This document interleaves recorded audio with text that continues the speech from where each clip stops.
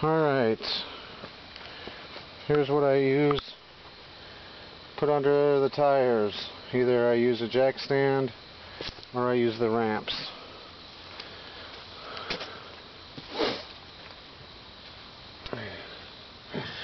Here we have the engine, of course. First thing I started with was removing the headers. I removed all these bolts in here. Then down underneath, there's 3 more bolts that hold the header to the pipes down there. Completely remove those because you'll want to get that whole thing out of your way. Of course, you're going to go to the radiator. Once you get all the fluid out of the radiator, you're going to remove your pipe from there.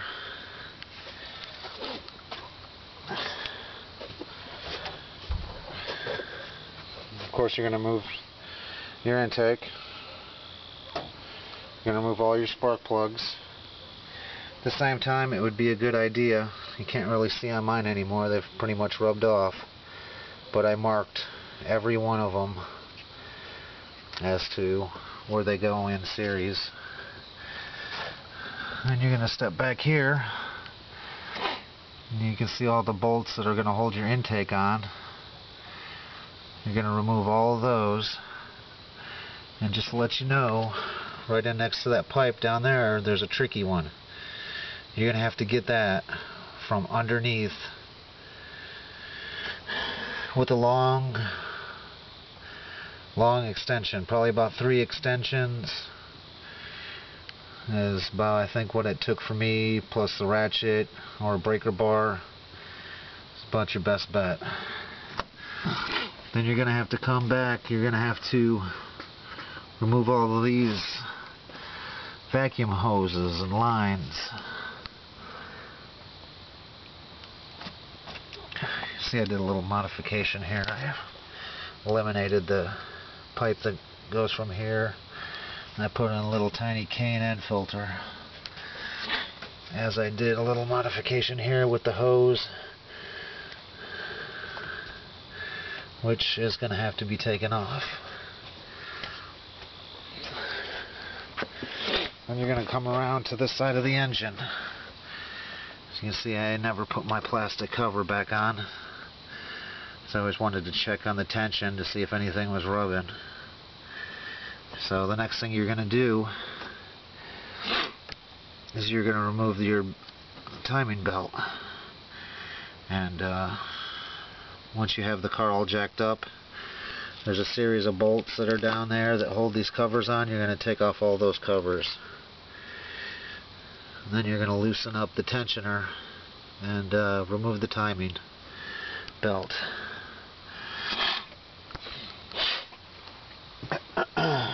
Then after you have all that taken care of, you're going to remove your throttle cable, which you just remove this bolt right here, spin it all the way back, then this is going to pop out, and then you're going to get back under here, and you're going to have to twist it up and out of the lever that's in there. It's kind of tricky, but it'll take you a little bit. You'll figure it out.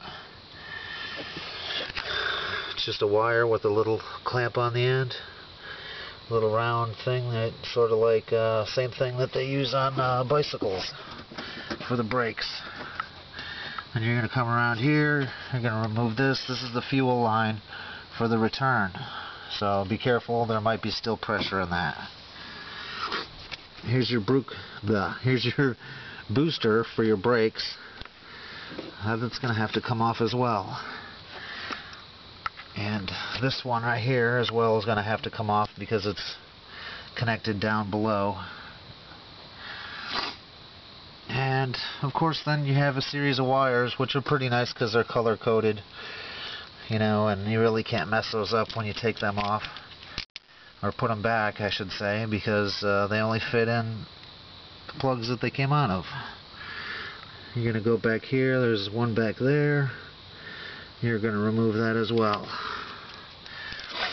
Once you have this and all that stuff out of the way, and you've already got your spark plug wires out of the way, and you've already removed your intake and the whole assembly, got it out of your way. You removed your exhaust, got it completely out of your way. That's when I'm going to concentrate on removing the valve cover gasket and the cover.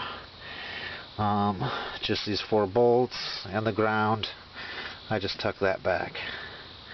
Another good tip is I usually lay a towel over each side of the sides so that when I'm using my tools I can get to them pretty easily and they don't fall down into the engine or underneath. And another thing that is important that I did is I took some small cups and I labeled the cups as to what screws, bolts and clamps came out of what areas. Once you remove your valve cover, it's pretty self-explanatory under there. You have your cam cage, which you're going to leave intact, and then you have your bolts that hold your head on. You're going to remove all of those. Same thing too, once you remove all those, clean them all up. If you have a wire wheel, that's great. If you just buy a little wire wheel that you put on the end of a drill and clean them all up very well. So that way when you go to reinstall them, you get good true specs out of the torque wrench. I went to Sears and bought about their, I think it was $80 torque wrench, and it was sufficient to do the job for torquing the head back down. I don't know if there's a couple plugs down in here. There's a thermal sensor, and there's another O2 sensor, and there's some plugs and stuff. All this is going to all have to come off. Same with the distributor. You just pop these 2, take out these bolts. There's 3 bolts that hold it in, and bam, you're done. That distributor will come out. It only goes in one way. Only comes out one way. Funny thing, you can never put it in wrong, because if you do, it'll sit sideways in there. So it's pretty easy there. And after you get that all done, you're ready to take it to the machine shop. Have it done.